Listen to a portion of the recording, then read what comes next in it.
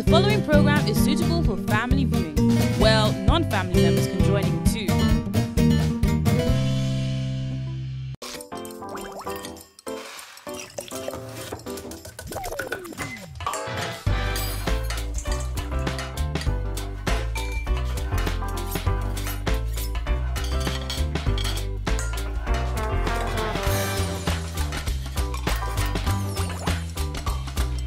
Hello wonderful people, and welcome to another fantastic episode of Taste Buds. My name is Chef Renee and I'm excited to be bringing you this episode today. Today we have a very interesting and ingenious dish from Nigeria for you today. We will talk about the ingredients when we get back. For the ingredients for the very wonderful dish that we have to make today, which is, wait for it, Moin Moin and Ogi, bean cake or bean pudding, however you want to say it in Nigeria. We have beans, almighty beans, brown beans precisely, and then you have to wash them and take off the brown skin until they're exactly like this. Okay, we have peppers. We have the big peppers, which we call tatashe, and the habanero peppers, the scotch bonnet, which we call rodo as well. And then we have onions, and then we have salt, and then we have seasoning cubes as well. Now to the fillings. You can use any kind of fillings that you want for your moin moin. So we have corned beef, we have shredded chicken, we have shredded fish. I'm using Titus. We have the eggs, and we have oil.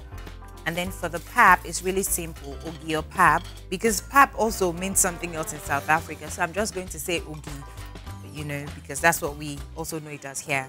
Or akamu, I think. Yes. So we have the powdered one, we have the milk, and then we have sugar. We have foil, and we have the leaves, because these are the things that we're going to use to wrap the pudding. And of course, we have water. So let's get to cooking.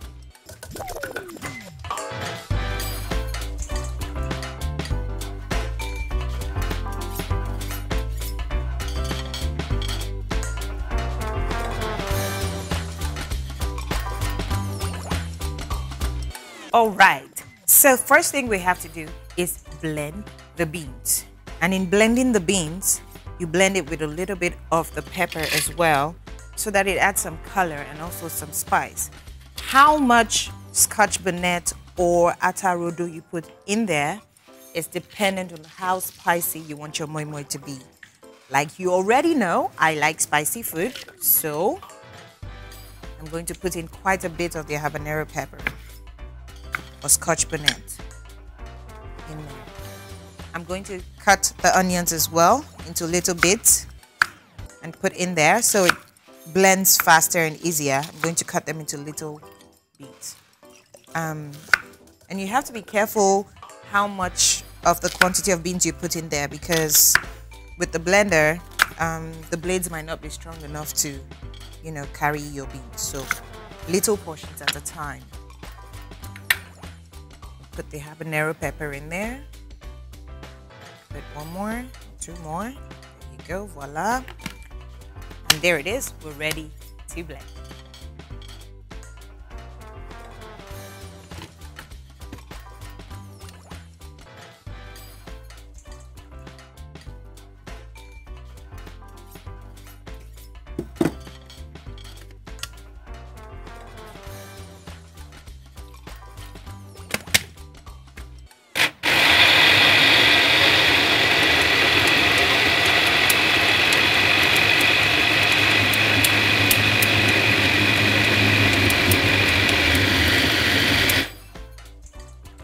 So now that we have our beans and pepper and onions well blended, we'll just turn them in here for easy mixing.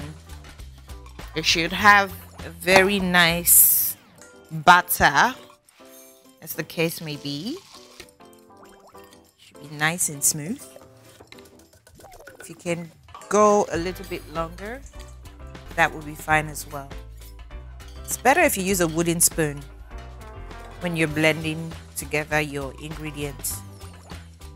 So the first thing I want to do is put in a little bit of oil. about 2-3 tablespoons of oil.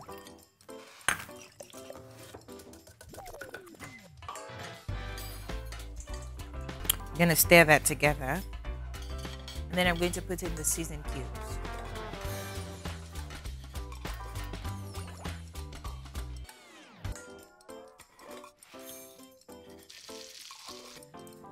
One and a half of that. I'm going to put in 1 egg and I'm going to mix it together. This helps bind the batter. Okay?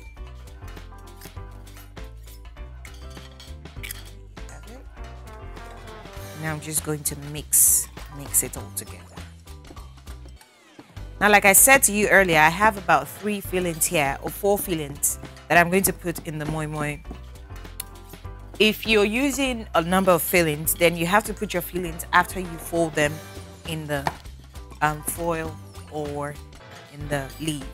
But if you're having just 1 filling, then you can put it in at this point. So you can put in your corned beef or your chicken or whatever filling it is you're using at this point. Okay? But because I'm not doing that, I'm going to wait for a little bit. Okay? So that's well blended. A little bit of salt just for taste.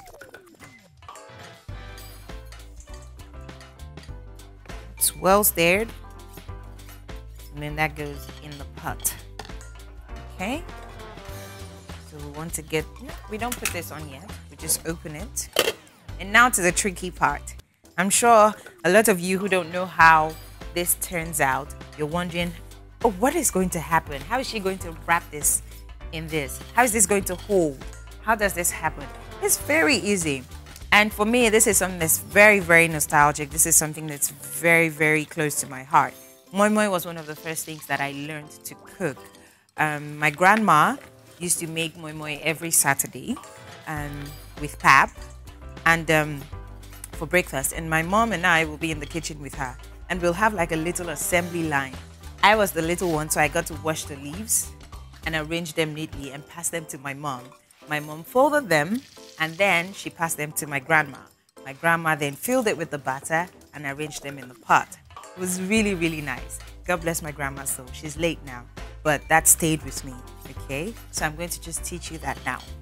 So we take the leaves, making sure that the shiny part is outside and then the dull part is inside. And then you fold one end of it like that. And then the other end comes over it like that. And it rolls like a cone. What you're trying to achieve is like a cone, okay? And if you look on the inside, it's not overlapping. It's full, there's space. There's enough space for the filling to go in. If you put anything in at this point, it will drip out. So you have to make sure that there's no drips. There you go. That is the secret to your moi moi. You have to hear that snap where the stem breaks in and allows for you to have a closed edge for your batter to go in. Okay? So at this point, put in your batter, little spoonfuls at a time. And then let's start with the fish. A little bit of your filling in there. Some people would do this and then they would put another layer of batter in there so the filling is hidden in the middle. Some people put it at the top. Whatever your preference is fine. Okay? So at this point, you take your moi moi leaves and just sort of pinch, fold over, you fold it together, and you fold over again. And there you have it. Nice parcel of moi moi batter. There you go. Now let's try it with the foil. For those of you who do not have access to moi moi leaves, you can use your foil paper. Foil can be gotten anywhere in the world. Any supermarket, any convenience store will have foil paper. It's very simple, very easy. You want to make a parcel out of this as well. So you fold it, again, going with the shiny part outside and the dull part in the middle. Fold it in, just like so. I'm gonna make some space here. And then fold this part in like that. You fold this top part in like that as well, just like you're making little squares. You fold it in again so that it's double protected, and then you fold this side in again, and there you have like a small sachet that you can put your batter into. See that? And it won't leak out because you've protected it by folding it twice. So in goes your batter.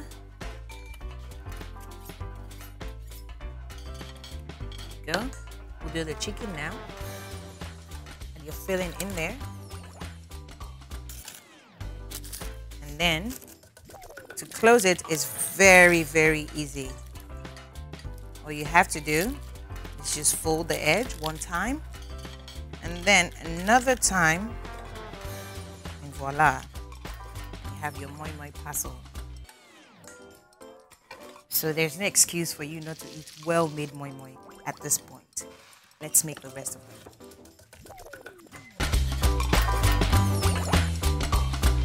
So we have all the batter wrapped up in the moi moi leaves and the foil. Now we're going to put a little bit of water, because what moi moi thrives on is the steam. That's what actually cooks the moi moi. It's not the fire. It's not something that gets direct contact with fire. So it's the steam from the water that cooks the moi moi. So we just put a little bit of water, being very careful not to drown the batter, and we'll cover it. Get that going. We'll go on a quick break. When we get back, we will make the ogi. Very creamy, very nice, very thick, just the Nigerian way. All right, now we're going to prepare the ogi or akamu. Very, very nice. So we have the powdered one here. You can also get it wet, and like I don't know how to explain it, like a cake, sort of. You get it wet, and that's another option. And there are two ways you can make this as well. You can either make it on the stove, which is what I'm going to do. So I'm going to have water going on here.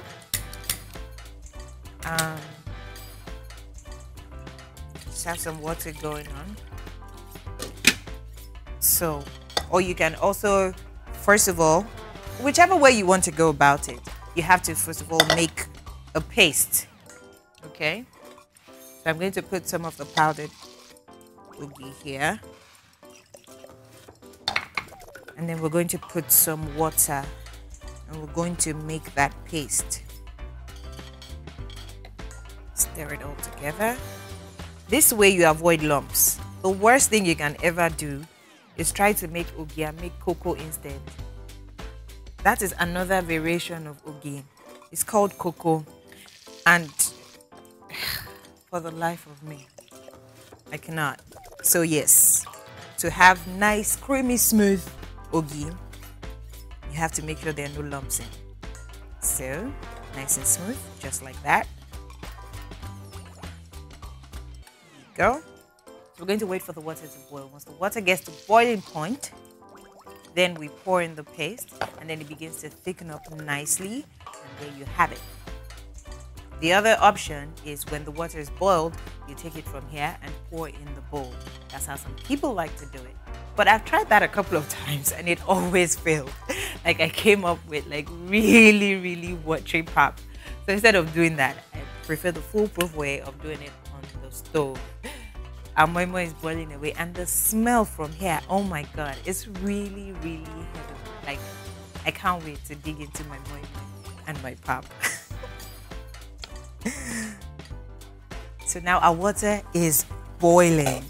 Now what I like to do is take a little bit of the water out of there, the hot water. So just in case it is too thick, I can thin it out, and if I use water straight from the tap, it might change the temperature and drop the consistency. So I want to use the exact same temperature of water. At this point, you can't leave this on fire and go do something else. You have to stay with it. You have to stay with it and stir it, because it's going to cook up really, really fast. You can see it's beginning to thicken on the sides.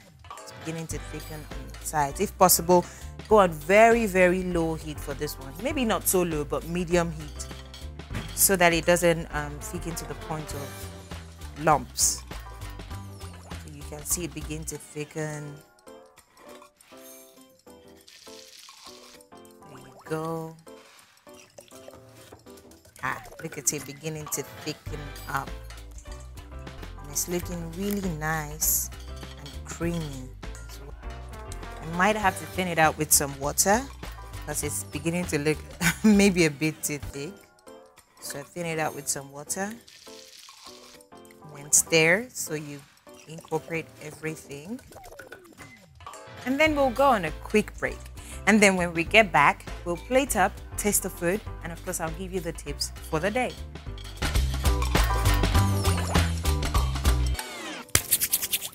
We are ready to eat. Yes! So we'll start with the pap. Just going to take a nice scoop spoon, and we're going to just take nice scoops of it. See how thick and rich and creamy it looks. Yum, yum, yum. I'm telling you, my grandma will be so proud of me right now. Yum, yum, yum. Okay, so that's right there. We're going to take, to get my tongs for this one. It is really hot. Don't try that at home. So I'll grab a plate. And we'll take one of the leaf ones. There. And we'll just, look at how smoky hot that one is. Oh, yes. Oh, yes. Do you see how beautiful that is? The egg is right under and the yolk. Voila, voila. And we'll try one of the foil ones too. Go.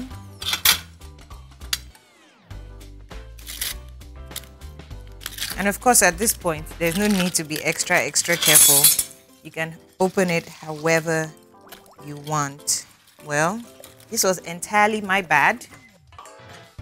To avoid sticky moi moi to your foil, you should oil your foil a little bit. A little bit of oil on your foil and you won't have sticky moi moi.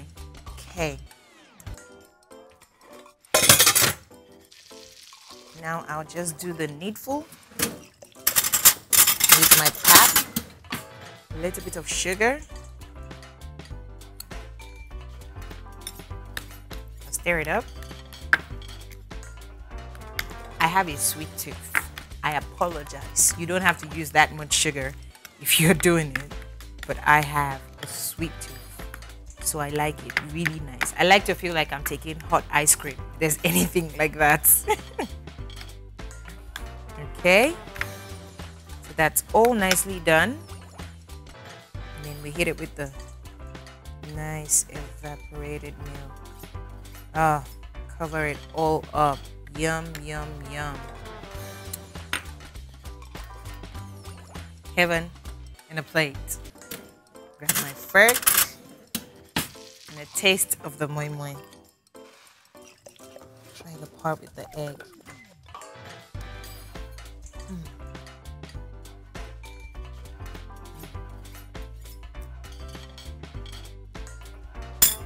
This is good. It is good. Grandma, I did good on that one. Let's try the pap. No doubt it will taste nice.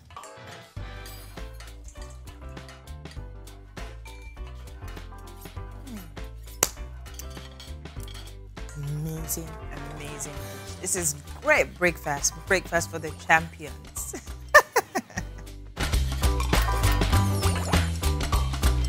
All right, let's get to the tip for today. Egg freshness test. Now, if you want to try to check if your egg is fresh or not when you get it from the grocery store, fill a bowl with cold water and place your eggs in the bowl. If they sink to the bottom and lay flat on their side, they're very fresh. If they're a few weeks old but still good to eat, they'll stand on one end at the bottom of the bowl. Now, if they float to the surface, they're no longer fresh enough to eat, so please do not eat them. Make sure you do this test, especially when you get eggs from anywhere that you're not really sure of. Thank you very much for allowing me to bring you this fantastic episode of Taste Buds. If you want to get in touch with us through our social media platforms, we have it scrolling up on the screen. And if you want to try this and show us your tries, send it to us on those platforms as well. If you have any questions or suggestions, hashtag Ask Chef Renee, and we will answer you right back. Well, thank you for letting me bring you this wonderful episode of Taste Buds. If you'd like to get in touch with us or show us your tries of this dishes or any other dish, just go on our social media platforms. We have it scrolling on the screen right now. And if you want to ask Chef Renee a question, hashtag Ask Chef Renee on our social media platforms. Thank you for watching the episode. And until we come your way again with another fantastic episode, this is Chef Renee saying cook with love, love one another. Goodbye.